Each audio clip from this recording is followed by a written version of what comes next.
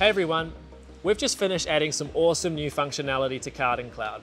So we've developed a brand new picking mode that you can use for shipping sales orders out of the system. We've also implemented all new pallet handling functionality that you can use when moving the stock throughout the warehouse. And we've also implemented end-to-end serial number scanning. So that means that you can now track serial numbers on the way in. You can then reallocate stock, which means you can pick alternative stock to what was assigned to the order, and then you can ship those serial numbers back out again at the end. From the switch mode screen, I've now got a new option here called task picking. Now this brings you into the new picking functionality that we've implemented. You can still access the old picking mode if you would like to, but the new one is there as an option. So I tap into that, and that brings up my new list of sales orders. Now, we've called it tasks because over time we're going to be moving more and more functionality into this new screen. So from here you'll be able to do things like replenishments, putaways, stock moves, everything from kind of the one organized list.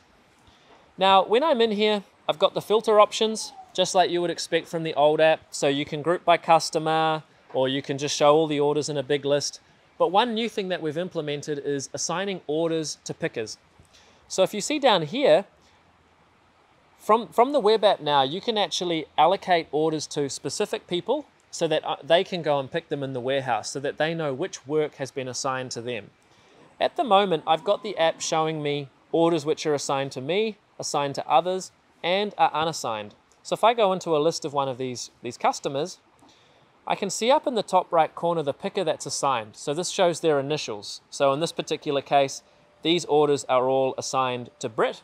But if I want to just find the stuff which is assigned to me, I can just untick those other two options, bring that up, and now I can see that I've got an order assigned for Tech Supplies Burley, and I can just start picking that order. So it's got my little initials up in here, and it's also got it colored blue, which just makes it easier when you've got a big list of all of your different orders to tell which one is for you. When I go into that now, like you would see from the old sales order process, you can go in and click Start Task if you just want to start picking that order. But equally, if I needed to start picking an order that had been assigned to somebody else, I can do that. So I'm just going to show everyone's orders again and go into an order which is assigned to Britt. And I now have the ability to take over that task as well, because we understand that sometimes people can be partway through doing work and they get called away or they have to go and do something else, and you just need to be able to take over what they're doing.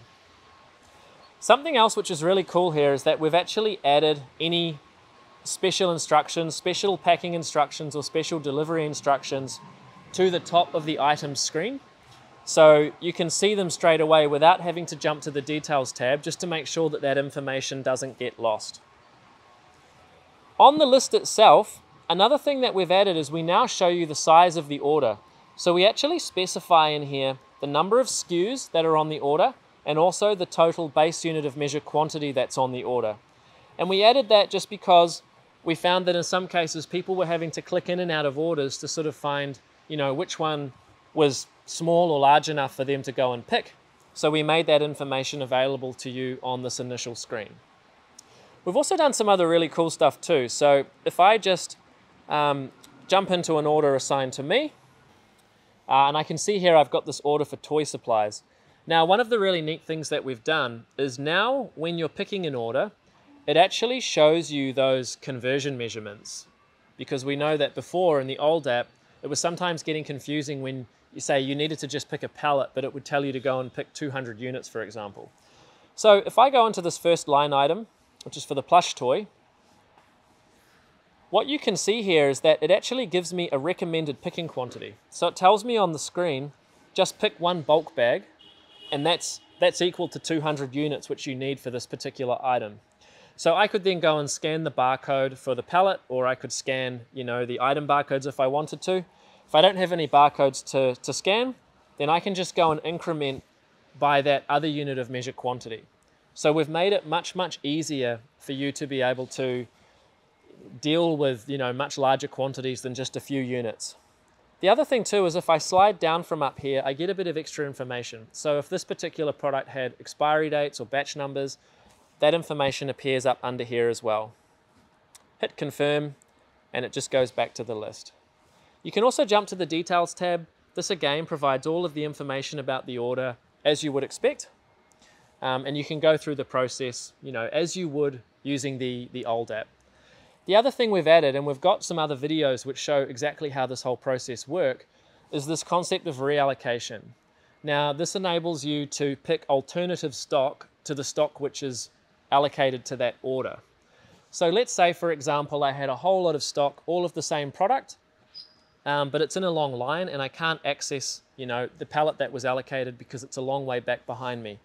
With reallocation, I can use that to go and scan the pallet that I'm taking or the particular product that I'm taking, and it will just swap that out and assign that to the order rather than having to go back to a computer and manipulate it in some way.